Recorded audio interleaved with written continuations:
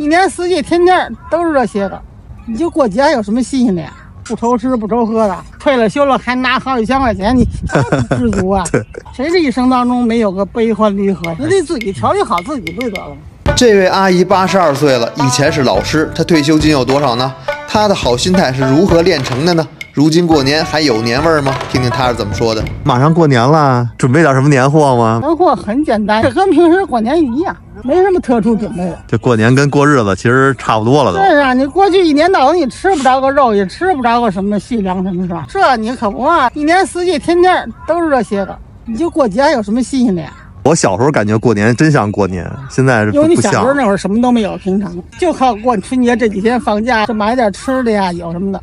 你现在吃什么有什么，随时都可以吃。过年就是热闹点儿，但是真正说年味儿没有过去那么浓。看见您这乐观的心态，真是高兴。就是乐观，你愁眉苦脸也一天，高兴也一天，是干嘛呀？有什么愁的呀？那你说不愁吃不愁喝的，退了休了还拿好几千块钱，你想吃什么？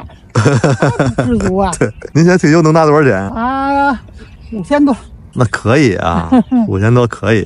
原来您做什么工作的？幼教，我什么都干过。那这是不是跟您心态好有关系啊？老照顾小朋友，是不是从那会儿？不一样吧？还跟孩子个人，你还跟他没关系。没关系啊。对，你要想得开，人那心态好像他老想得开。